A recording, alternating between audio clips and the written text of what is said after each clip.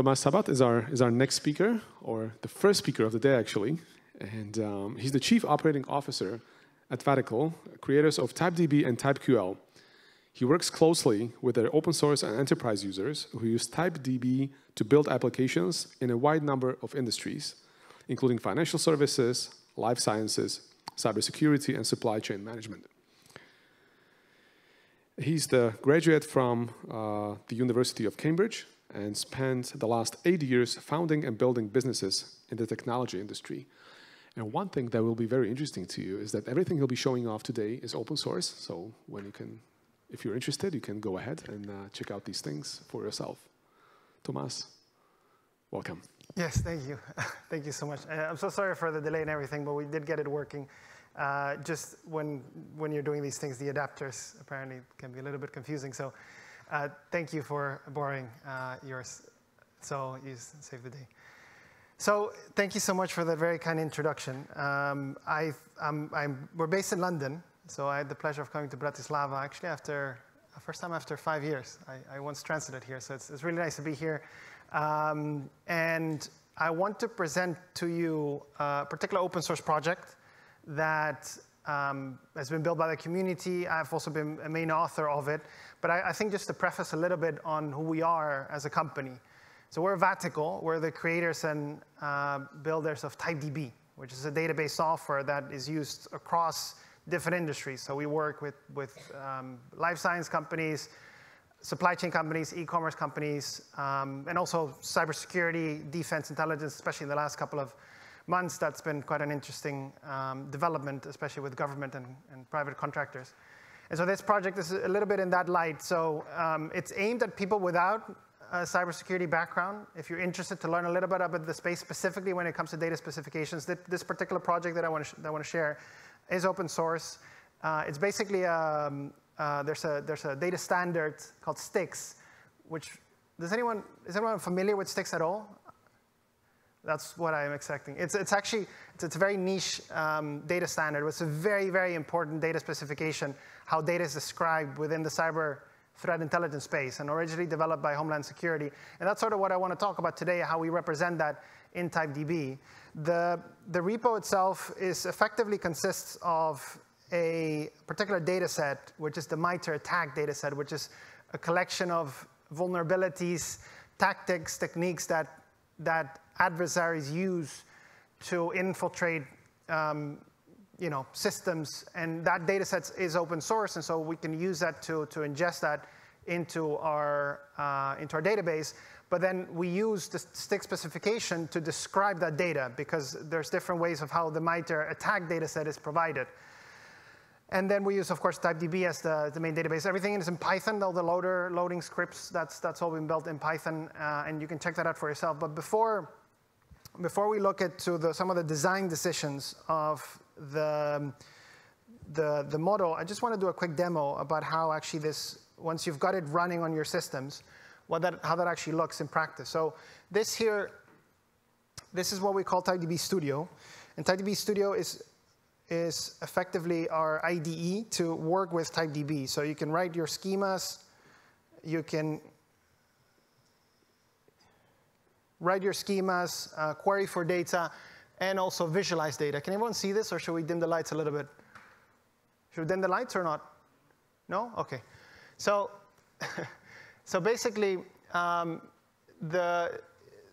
if you clone the repo, you load the data, you can run this query for yourself. So this is our language, TypeQL. So we invented this language.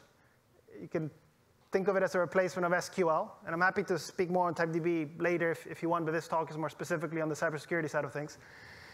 But we can run this query, which is basically asking for, give me a course of action, which we assign to this variable course.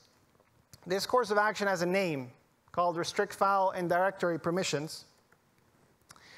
And the second entity that we're looking for is an intrusion set, which has a name called BlackTech. And then basically what we're asking is, give me a mitigation relation between the course of action and the intrusion set.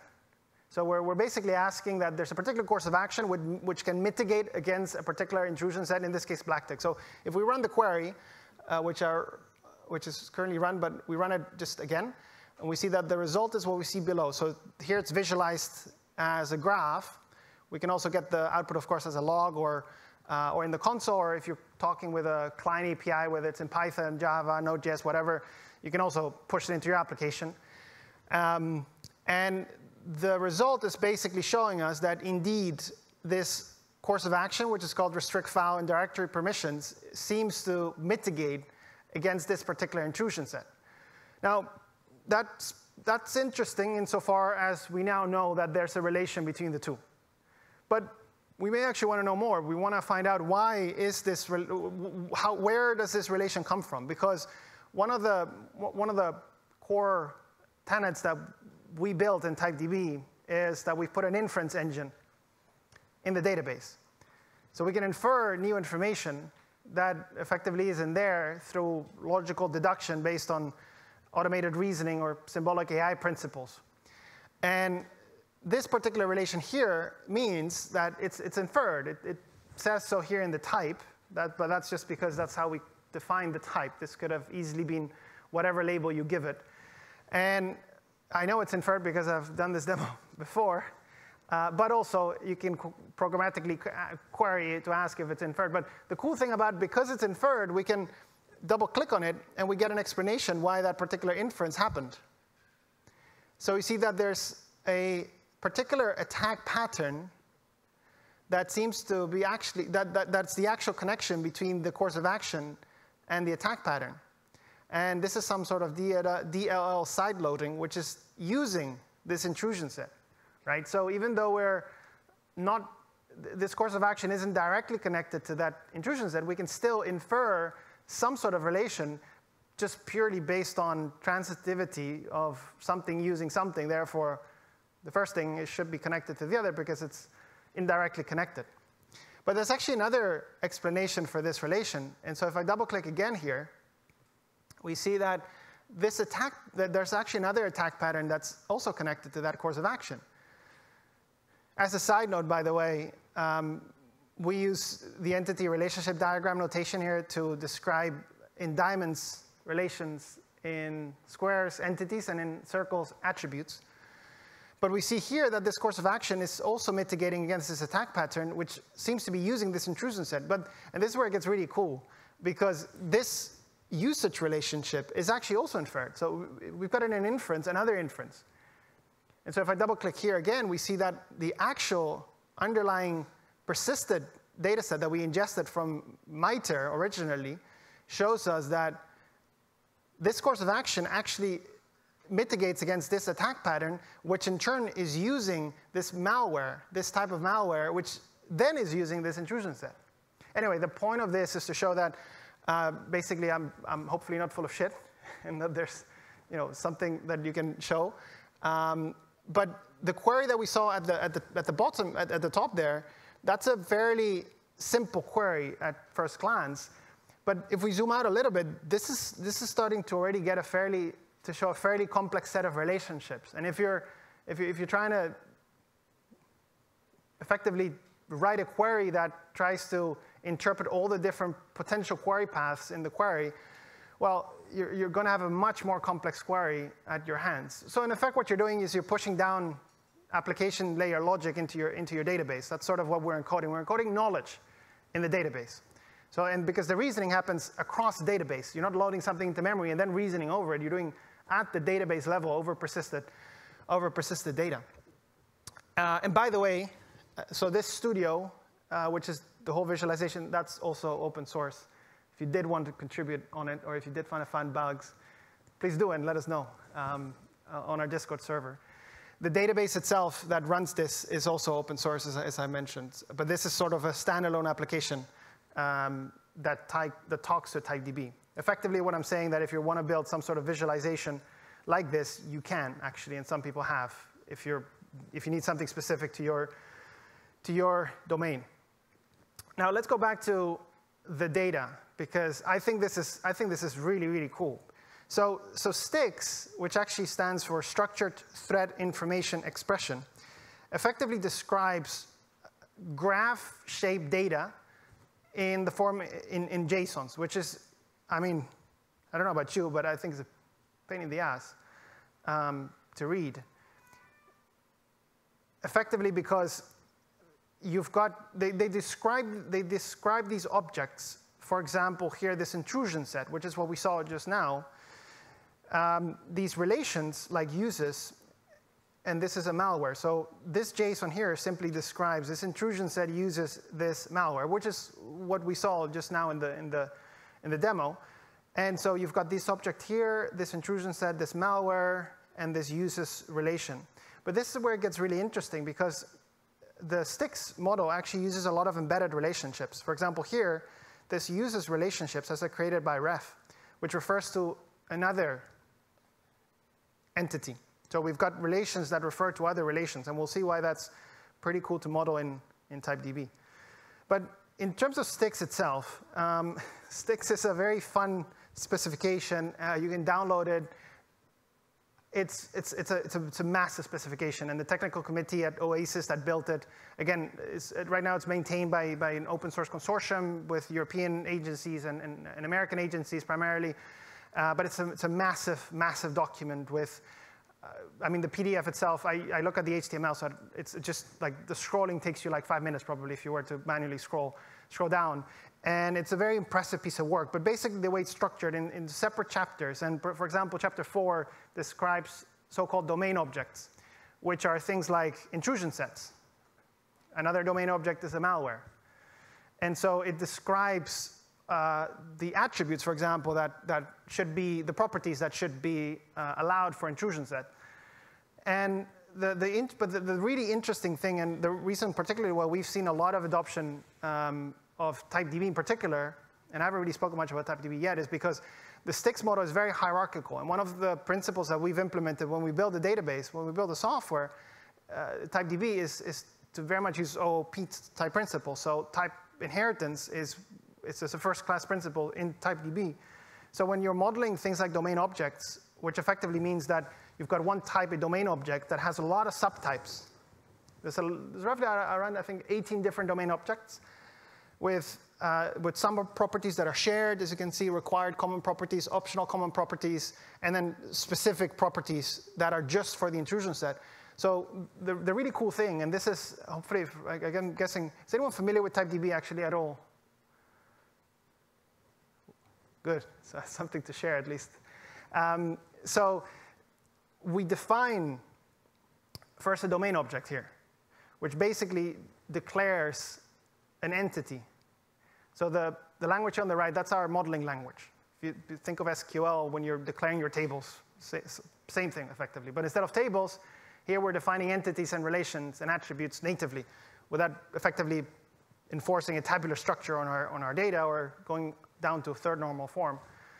So here we're defining a STIX domain object. That's a subtype of another parent again, which is a STIX core object. There are specific attributes attached to a STIX domain object. And this is where it gets really, really cool, is that we can then define a subtype, which is the intrusion set, which inherits all of the properties and the roles and the attributes that its parent has. In this case, the created modified, so we don't have to redeclare it. Also, if you're now querying for give me all STIX domain objects, you're going to also get all the intrusion sets without having to explicitly declare for those subtypes. Now, the hierarchy is quite complex, but effectively it looks like this, just to hopefully get you as excited as we are about this model. So everything starts with a domain, a STIX object. Then there's STIX core objects, STIX meta objects, STIX core objects, and STIX meta objects get categorized into yet more different types. We saw the STIX domain objects that you see here on the far left. Those get categorized into a bunch of other subtypes, and then TLP markings get different types of markings, which is a particular way to mark data. I won't get into what this all means. The point being is that for this type of data, the complexity is just enormous. And this sort of type hierarchy says, particularly what the organizations that we work with, is just inherent in the data, even though you may not consider it as such, especially if you're used to using traditional database software like SQL or even graph databases. So Now, the beauty of, when we started the company 7 years ago is we wanted to build a language that just made it easy and elegant to model this type of data. So, this type of complexity, you can, just with one keyword, sub, we can simply subtype all of these things. And basically everything that I showed before, and I won't go into the details here, but we've really tried to craft the language. Hopefully you'll see that as you're using it as elegant as possible. So keywords like sub, trying to keep them as to 3 characters long, so that when you're reading the language, it just makes sense to you. I mean, we joke around that the type of technology that we want to build is like, if you think of the 70s when you had do-it-yourself computers before computer revolution happened, where you had to design your motherboard, your CPU, put everything together, which is really cool, for a lot of people out there. But then came the Macintosh, which basically put everything together. You couldn't choose your CPU or your motherboard anymore, but now your grandmother could use your computer, or at least your mother. And so we're trying to do the same with this type of technologies, where to build something that inherently works well as a coherent system that allows you to work with this type of data. Now, going back to STIX, there's some really cool type of data that we can model. So, for example, a threat actor entity, which has an embedded relation here, has another embedded relation, and then there's an indication relation that again has another embedded relation. One of the tenets of the way we build the language is to make relations able to refer to other relations, which is something that we call nested relations. So a nested relation is basically the ability to have a relation refer to another relation. So here we've got an indication between an indicator and a threat actor, where effectively we're saying that we want to now categorize that indication as a TLP read through a relation of type object marking. So we can directly create that relation and refer to that other relation with little effort. I won't go into the syntax in TypeQL, or maybe I will.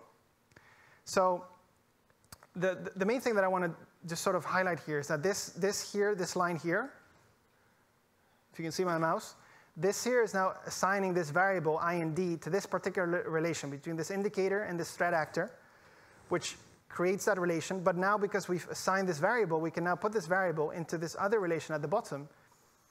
And in case it wasn't clear, we're saying that this indicator relation here plays the role of marked in an object marking relation. And then we've got a TLP that plays the role of marking in a object marking relation. And so the ability to use roles allows us to contextualize how a particular thing plays a role in a relation. And then another really important fundamental concept, modeling concept for TypeDB is the ability to represent hyperrelations. Relations in TypeDB, if you're a little bit familiar with graph theory, usually you're working with binary relations. TypeDB uses hyperrelations, which effectively, instead of thinking of a relation as a pair of two things, you think of them as a set of things. So you can have n number of things in one relation. And one example of those is this ternary relation where we can represent 3 things natively in one relation. And not having to reify or sort of impose some sort of unnatural data structure on the model, this network traffic source, we can directly model natively with an IPv4 network traffic and an artifact that play different roles here. So for the artifact here, it plays the role of payload in the context of a network traffic source relation. And to go back to the demo that we showed earlier, just to give you a little bit of context of how that's actually built, sort of how the inference engine gets its insights, because you have to model your data. You're effectively modeling the knowledge in the right way in order to create those insights. And so the query that we saw earlier, where we've got this course of action between this course of action and this intrusion set, which infers into this, that first explanation that explains this relation between the intrusions and the course of action is this explanation, which is based on something that we call a rule. So a rule is part of our schema in TypeDB that allows us to encapsulate some sort of modular logic.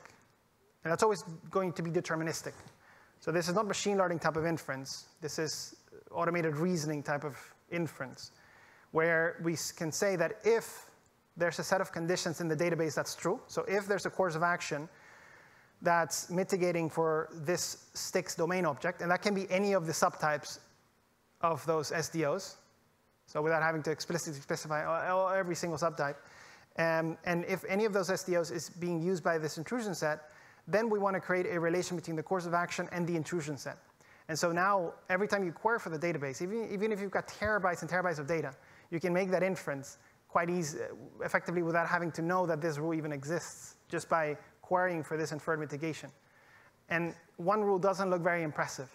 But if you've got a lot of data, and I'm talking trillions, billions of instances of data, and you've got just with a few dozen rules, you can almost exponentially start to grow the number of queries that you can answer.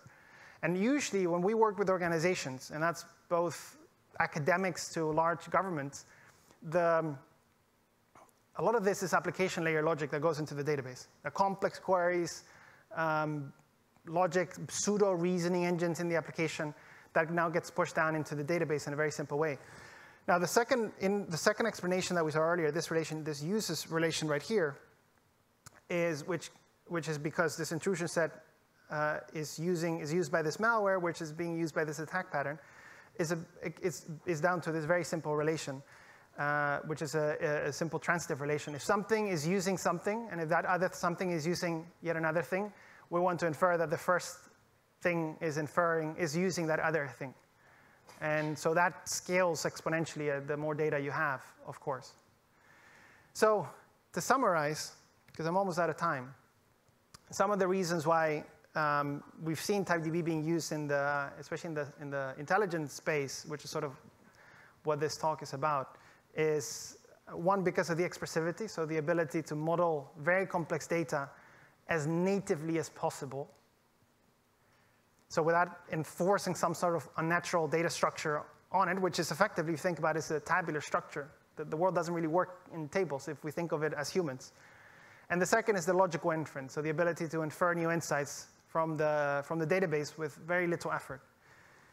So with that, again, everything that I showed today is available on this repo. If you search for TypeDB-CTI, you'll be able to find it.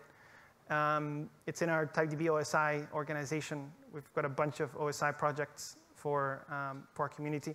And also, if you do want to join our community, there's people working in all sorts of applications, not just in cybersecurity. This is quite a niche application. I was actually surprised they accepted this talk for this conference, because it's actually very specific. Within cybersecurity, CTI is quite a niche field, but it's growing a lot, especially because of the security landscape since as you know what I'm talking about. And so it's something that's really, really important, and we're very fortunate to be able to contribute in our small way, working with both private and public organizations. So join our Discord if you're interested to connect with us. You can find me on there. I realize I don't have the link here, but if you go to vattekol.com/discord, you should be able to find us. So, and I see. So I'll leave it at that. If there's any questions, happy to answer. And I'm hanging around for today here in Bratislava. So with that, thank you so much.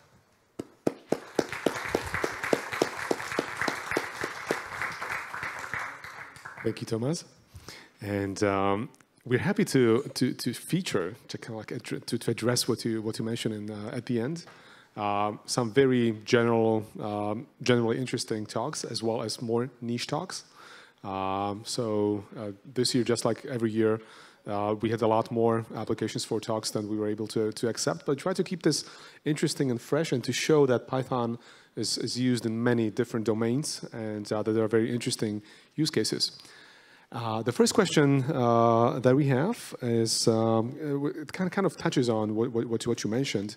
You did one very specific showcase in the security domain, And the question is, this looks intriguing. Who is the target group of the software, presumably TypeDB? And what are some of your favorite use cases? So this was one. Are there any other use cases for TypeDB? So anything that works with complex data. So if you think of complex data, or if you think of data in general, you've got, let's say on the one hand side, you've got time series data. That's just like unconnected data, a lot of data, timestamps, boom, boom, boom, boom. And then on the other hand, you've got highly, highly interconnected data with a lot of relations, a lot of types that need to be modeled. Think of the molecular structure of our bodies. That's very, very typed. You want to accurately represent that in a database. So that's the high-level use case. Specifically, that means we work a lot with pharma, so drug discovery type of applications, supply chain management systems as well. Think of a supply chain, all the different vendors, all the different chains, and all of that. E-commerce, security, of course, finance, space. Europeans, we work with the European Space Agency as well. Actually, in Amsterdam, we had an event there 2 weeks ago where they presented an NLU application with TypeDB. Crypto, of course, and anything really that works with complex data. Someone once decompiled the source code of one of the Apollo moon landing sessions, represented it in TypeDB, and then used the reasoning engine to represent some of the most commonly known bugs from DARPA and use that as a sort of a source code verification system, sort of. That was really cool, I thought. If you were to elaborate on that a little bit, so when we talk about types, so out of any of these use cases, what would be example of like what types are you talking about? Like what specifically is that? Yeah. So if you think of, if you saw the, let me just pull this up real quick again. So if you consider this model right here, actually let me show this one here. When we're describing this type of data, we're explicitly typing all of these types, right? So this works as schema. This works firstly for safety reasons, so that you can only insert this type of data into the database, nothing else, right? So this is going back to schema, but it's very easy to change the schema, by the way. It's not like you have to do some painful migration if you change the schema. But so now you can define, of course, that only TLP ambers can have a certain set of attributes. STIX objects can only have a certain set of objects, because that's how you think of the world. And let's say this type cannot be connected to that type. So there's a lot of sort of semantics that you want to represent in the database. And that semantic expression is what we're typing explicitly in the database. Got it. Thank you. The next question would be, was the solution inspired in any way by academic research related to the semantic web, representing data as ontologies and storing them as triplets? Excellent. I'm glad someone brought the semantic web up. So we have a lot of love and respect for the semantic web. And however, we did feel that before starting the company that, you know, I've written about this quite extensively, and you'll find some stuff online about this. But basically, if you consider the balance, whenever you're building a new language, whether it's a programming language or a query language, there's this balance between how expressive do you make it and how complex do you make it. And smart people have a tendency to make things very complex, by the way. Like, you know, we've worked with very smart people, and trust me, it's really hard to make them do simple things. That's why Apple is such a great company, as a side note. But the semantic web, in our view, has just a very, very wrong balance between how expressive it is and how simple it is to use. In fact, it's not simple at all to use. I think anyone can agree on that. That's not to say that it's very impressive, the work that has been done, but we felt that to build software, real software for the world, the semantic web is just unsatisfactory in having the right balance between being maintainable, being simple to use, and it's you know, depending on the serialization that you're using, it's difficult to read. So all these factors, when I refer to that analogy between the Mac, the Macintosh and today, and before that, that's sort of what I was sort of referring to. Because if you're using the semantic web and you want to have you need one standard for to have safety constraints, one standard to do reasoning, one standard to do the querying, and then there's different implementations of those standards. It gets very convoluted. Doesn't mean that it doesn't work, but you can also build a self-driving car using assembly code. But I don't think many people are doing that. Again, with all due respect to the semantic web. How many, oops, just clicked it away. But the question was, how many objects can you store in TypeDB before performance starts to deteriorate? So actually, we haven't tested the upper limits just yet.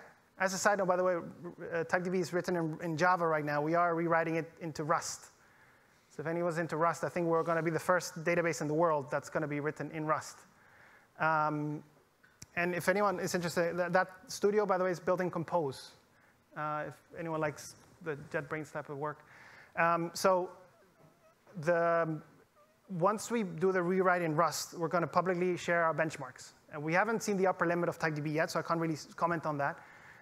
In terms of, I saw Neo4j came up. In terms of performance, right now we're sort of on par with Neo4j. Performance has been sort of a new thing that we've come up with because the key thing for us has been a lot on focusing on the modeling language. So we will be coming out with performance benchmarks sort of in the next couple of months, early next year. Probably we'll present that at a conference in New York. So if you want to make a trip to the Big Apple, this is your excuse to ask for a ticket from your boss. Thank you. And now that you mentioned Neo4j, can you compare TypeDB to Neo4j, the graph database? What are the benefits for using TypeDB instead of Neo4j? So think of a graph database, and so I'm including Neo4j in there, and all of our other friends in the space as well, as a lower level abstraction than TypeDB. So we actually built our own graph engine under the hood.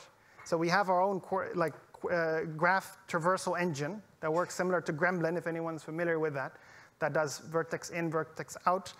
We built that ourselves, and on top of that, we built the type system and the inference engine and all of that.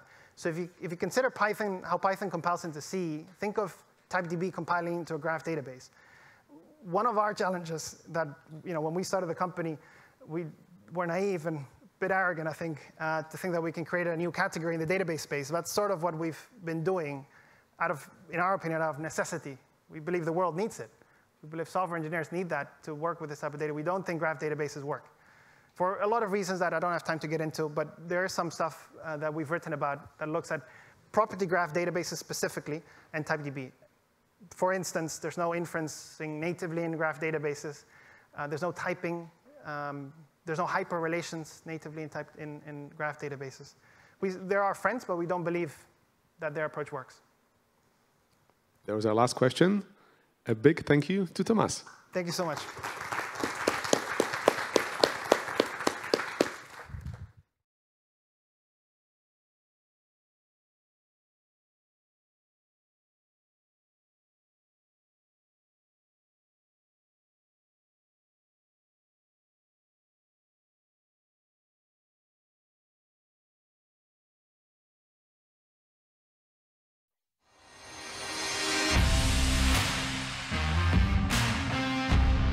Mikrobit je programovateľný mini počítač, ktorý ti dovolí prepojiť informatiku s kreativitou.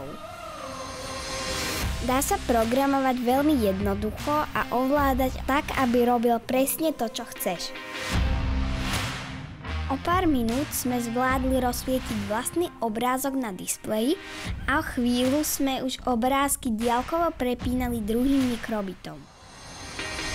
Mikrobit má v sebe aj super vychytávky, ako sú tlačidlá, senzor pohybu, kompas a teplomer. K mikrobitu ale môžeš pripojiť množstvo ďalších vecí. Tu programujeme, aká animácia sa nám má ukázať na LED pásiku. Ja som na ňom naprogramovala dúhu. Teraz programujeme podľa nôd kohútika Jarabého.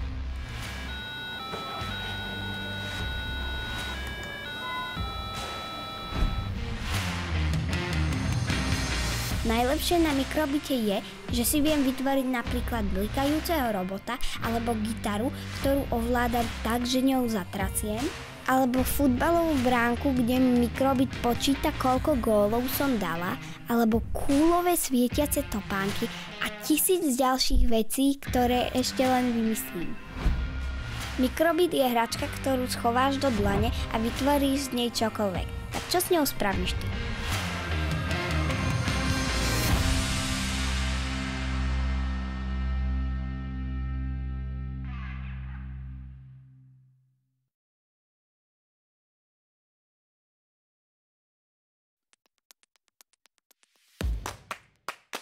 Každých 60 sekúnd si 28 000 ľudí predplatí službu Netflix. Odošle sa 197 miliónov e-mailov, stiahne sa 414 000 aplikácií a ukradne niekoľko tisíc hesiel. Na internete sa toho deje veľa. A všetko najdôležitejšie sa dozviete na Živé.sk. Živé.sk. Technológie ľudskou rečou.